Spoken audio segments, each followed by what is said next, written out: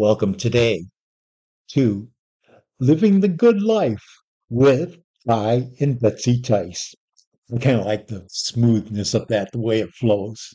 That we are living the good life. And our encouragement for you today is that you too will be able to live the good life because you're walking as a righteous person and you're walking as a person with wisdom.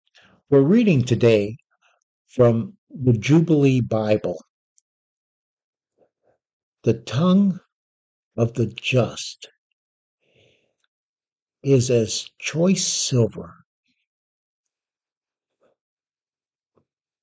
but the understanding Hebrew, the word is hard, of the wicked is worth little. Betsy, would you pick up from here? The lips of the righteous feed many, but fools die for lack of wisdom. Blessing of the Lord is that which makes rich, and he adds no sorrow with it. To make an abomination is a sport to the fool, but wisdom is recreation to the man of intelligence. The fear of the wicked, it shall come upon him, but God shall grant the desire of the righteous. When the whirlwind passeth, the wicked is no more, but the righteous is founded forever. As vinegar to the teeth, and as smoke to the eyes, so is the sluggard to those that send him. The fear of the Lord shall prolong days, but the years of the wicked shall be shortened. The hope of the righteous is joy, but the hope of the wicked shall perish. The way of the wicked is strength to the perfect, but it is terror to the workers of iniquity. The righteous eternally shall never be removed, but the wicked shall not inhabit the earth. The mouth of the just shall bring forth wisdom, but the perverse tongue shall be cut out. The lips of the righteous shall know the will of God, but the mouth of the wicked speaks perversion. I want to share with you this morning something that I find very important, especially when we're reading Proverbs. Is it seems that much of it in the beginning is redundant. But I ask you to remind yourself that Solomon is talking to his sons and daughters. And if you're a parent, you know yourself that when you're speaking to the kids and you're telling them what to do, many times you have to repeat yourself time and time again, hoping that at least one time that their brain cells are in conjunction to hearing with what you're saying. Many times, my wife, as a teacher, would ask the children to repeat back what she had just told them to find out if they really comprehended what she was saying to begin with. The same it is with Solomon speaking to his children. We're only covering the last 12 verses for this reason, but I want to touch on several verses. The tongue of the just is as choice silver, but the understanding of the wicked is worth little. And I think of today that we live in, and needless to say, it worries me. But I see a correlation of what Solomon was trying to impart back then, what we are actually experiencing today. We see wickedness all over the place. We see it in governments. I'm not talking just about the United States. I'm talking about many nations around the world where it seems like the wicked seem to have everything. They're in charge. But the one thing that this passage of scripture is assuring those that live in righteousness is you are the ones with the great inheritance. Why? Because your inheritance is not that of silver and gold. Oh, those things may come upon you because of your willingness to serve the Lord and do what he says. But that is an after blessing. That is not the main goal. Where with the wicked, their main goal is to achieve the most for themselves, no matter who they destroy in the process. We see governments all over the world destroying the people that they are supposed to be serving for their own gain. Honey, would you like to add anything to this? I would only like to add that as we see so much lying from every corner, of course it's worth little. Why would you believe a lie? Yeah. Loved ones, today we're telling you this: walk in righteousness, walk in wisdom. Why? Because those two virtues are eternal. Remember what the wicked is achieving even to this day, which you might be weary of because it seems to be stolen from you. That's the stuff that moth and rust does corrupt. It is not lasting. It will not last. Foolishness of man doesn't last. But the eternal wisdom and righteousness of God, he says in scripture that there will be a new heaven and a new earth. Old things will pass away, and behold, all things will become new. Now, whether that takes place here on this physical earth, restored, or whether it is something beyond our comprehension, I don't know.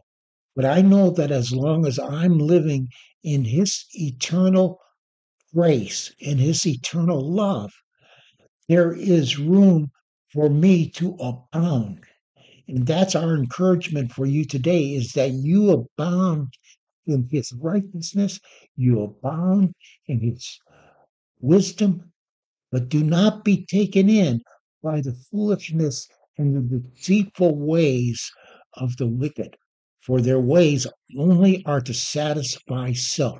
They never satisfy more than their own self. And that's the problem with most governments today. They're satisfying self. How many promises when you think of, and I don't care what party you belong to, how many promises have you been promised? And you went, oh, that's for me. And it was never fulfilled. Why? Because the promises of the wicked are lies and deceit. There is no truth in them. So the next time you go to vote, I'm not telling you how to vote. I don't care what party you belong to, but vote for the person with wisdom and righteousness. And don't vote for the person that's promising you something for nothing, because nothing begats nothing. And wisdom begats understanding. Which way will you go? The choice is yours today. So, with that, I encourage you, live the good life. Live the life that Betsy and I are living.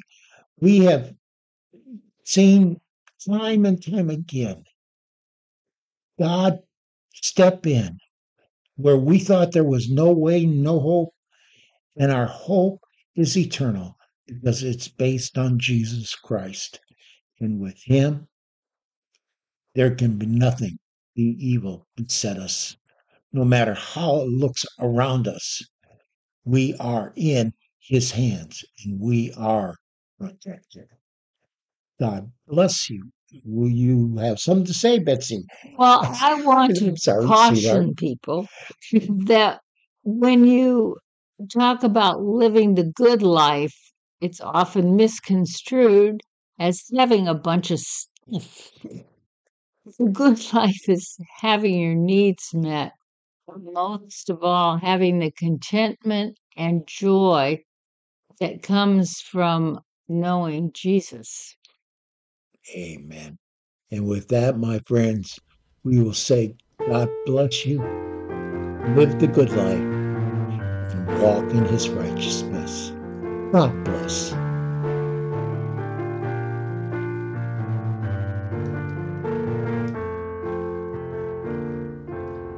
Hard living in the kingdom.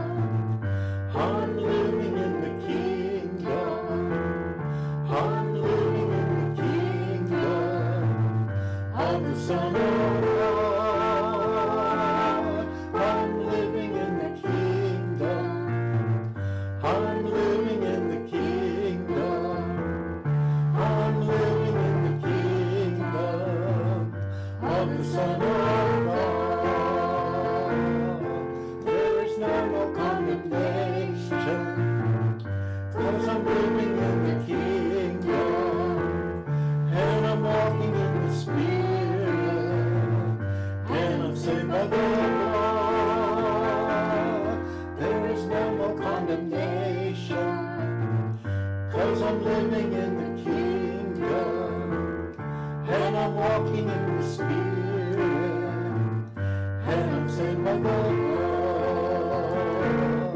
I've been translated, I've been translated from the kingdom of darkness to the kingdom of light, and my path is shining brighter, and my load is getting lighter. Yes, my path is shining brighter unto the perfect day, and we're going to reign forever with the King in the kingdom, and we'll cast our crowns before Him, and we'll fall at His feet,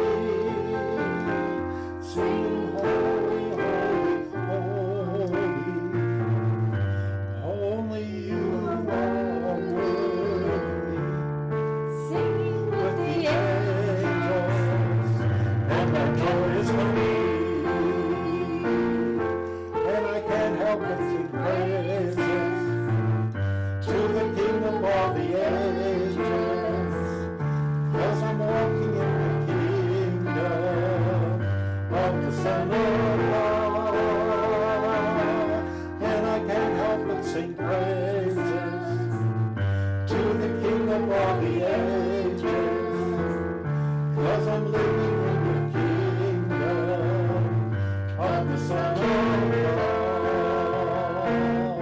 There is power, praise, and glory. There is power, praise, and glory. There is power, praise, and glory to the Lamb of God. There is power, praise, and glory. There is power, praise, and glory. There is power, praise, and glory to the Lamb of God.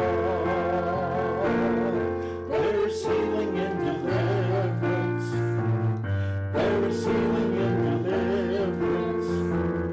There is healing and deliverance from the hand of God. There is healing and deliverance. There is healing and deliverance. There is healing and deliverance from the hand of God. There is grace and peace and mercy. There is grace and peace and mercy. There is grace and peace and mercy from the three in one. There is grace, peace, and mercy.